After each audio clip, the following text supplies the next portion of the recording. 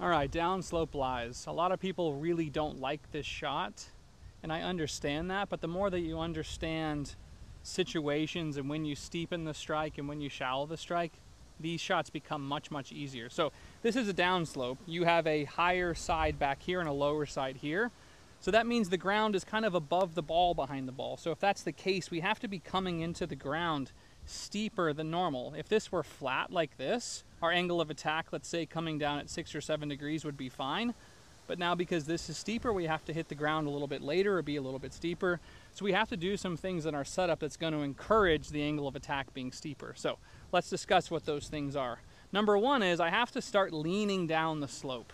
I've got to get my mass leaning left. If I lean really far left, that's going to help me hit the ground later. So that's number one. Number two is I got to widen my stance. That's going to allow me to be leaning left. If I have a really narrow stance, it's very hard to lean left. I feel very off balance.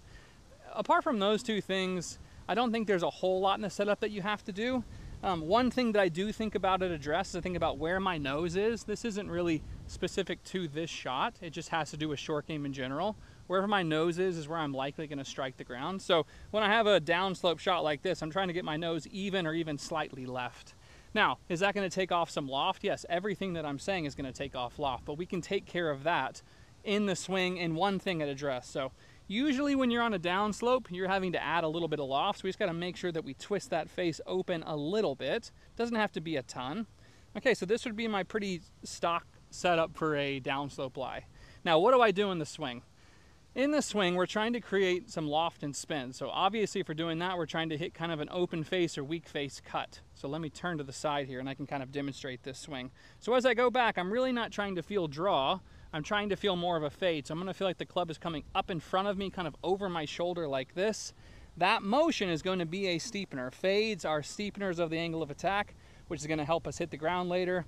On top of, it's going to be much easier to get the face more open, and it's also going to be easier to spin it when I'm hitting more of a weak face cut. So as I'm doing this, I would be doing some practice swings. I think it's really, really helpful to do practice swings focusing on hitting the ground after the ball or in front of the ball. If you're here and you're doing swings like this, you can see I'm hitting the ground right there. That's likely because I'm doing too much of a draw.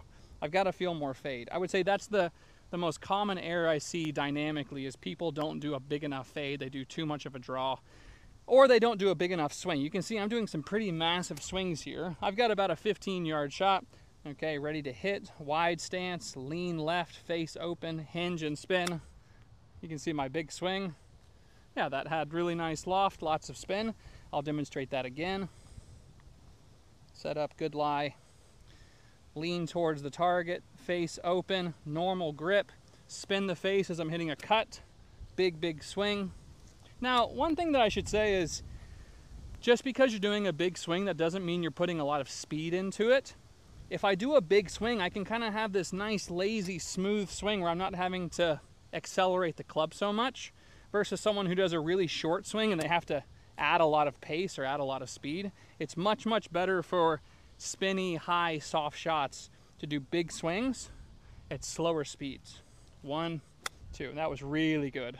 Yeah, both of those came out about the same. So if you struggle on downslopes, start with your setup keys, getting more left, add the face open at address, and then big swings with cuts and weak face, and I guarantee you'll improve this shot.